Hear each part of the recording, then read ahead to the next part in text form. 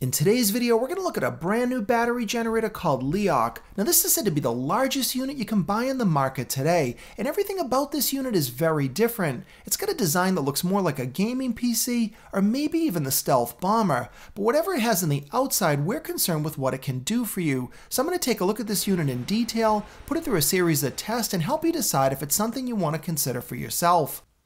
The first thing you'll notice is the LEOCH is a big unit, but it puts out a full 2000 watts of power with 2048 watt hours of running time. Now that's a lot of power in a fairly compact package, but fortunately they did include a handle and a set of roller wheels on the back so that you can get it around very easily. The other feature I love are the batteries themselves. They're actually lithium iron phosphate batteries. Now that's a big upgrade and they'll last a lot longer with up to 3000 charge cycles. The LEOCH has a simple display in the front, but additionally it's got cooling vents in the front and the back, so this should be good for the design to allow pass-through cooling. Using the LEOCH is easy, just hold the power button down for 2 seconds until the front display turns on. Now the display just has basic information, but it should be what you need to use the unit effectively. All of your power outputs are on the front of the unit. Now this is ideal if you're going to build it in. They've given you a lot of them. You've actually got 6 USB outlets that include standard along with fast charging ports and even 2 USB-C ports. But you've also got 2 DC ports and a cigarette style outlet. But lastly, you've got 4 AC outlets that can handle up to 2000 watts each.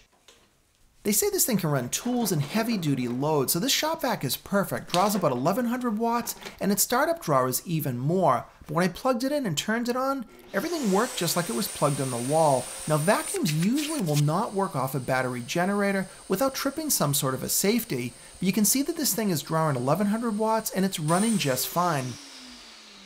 Now for my next test, I wanted to do another appliance with a big startup load. Now air conditioners don't draw a lot of power when they're running, but it's the startup load for the compressor that can really kill them. So I plugged in my 6000 BTU window air conditioner and I turned it on. Everything seemed to be running fine until I looked at the display and realized just the fan was running. The garage is too cold, it's about 45 degrees, but I wanted to do a real test, so I hooked up a heater to blow hot air right into the air conditioner so the compressor would fire.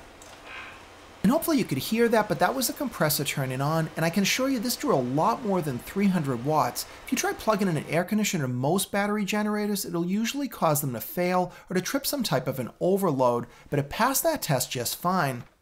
Now I wanted to test all the outlets and then try to overload the unit to see how it would react. So I hooked up a 1500 watt electric heater along with a 250 watt heater and a small electric heat gun. But once these were connected, I went ahead and connected this industrial heat gun, draws about 1800 watts by itself, and caused the unit to overload, which is exactly what it should do. But to reset it, all you need to do is shut the unit off and turn it back on. So it passed this test just fine, and it handled all this exactly how it should. Now I wanted to make sure that you could charge the unit up while you were using power. I get this question all the time, so I connected up to my house outlet, and now as you can see in the display, I'm inputting about 300 watts and I'm outputting 1720. You can actually charge this unit in about 3 hours to 80% capacity. Other notes about the quality of power is that 12 volt outlet is in fact fully regulated, which I confirmed with my tester. But additionally, the unit uses pure sine technology for the 120 volt ports as well. But I also wanted to check out the USB ports, so I connected a series of items into them to make sure that they could charge correctly without any other issues. You also can't help but notice that the design itself is pretty cool. That LED on the side really stands out, and if you shut the lights off, it looks even better. Many people buy Alienware PCs, and I'm sure they'll appreciate this cool design. Now I wanted to test out the solar charging abilities of the LEOCH. Now, this is a big deal, and with a unit this size, you're likely either going to build it in, or you'll want to use this thing as your central power station. Here I'm using the 100 watt solar panel from LEOCH, and it connects easily to the back of the unit using the included plug, which is an Anderson power pole type connector. And keep in mind, it's a really cloudy day here, it's fall, and I live in Massachusetts, so we're not getting a lot of sun. But eventually I got some, and you can see that I was getting between 20 and 30 watts of input. Now that's not a lot of power, and the unit is capable of handling up to 300 watts, but this is the best I could do on a day like this. But I still wanted to put it to one more test just to make sure things were working. So I went ahead and connected up my electric heater, and I wanted to make sure that the sun could still charge the unit at the same time. And as you can see in the output display, things were working fine. I was still getting 30 watts in with a lot of wattage going out. The bottom line is this unit worked. It was super quiet while it was charging, and there's no denying the unit just looks cool, so it's definitely something for your consideration, but mainly because it has so much power and capacity.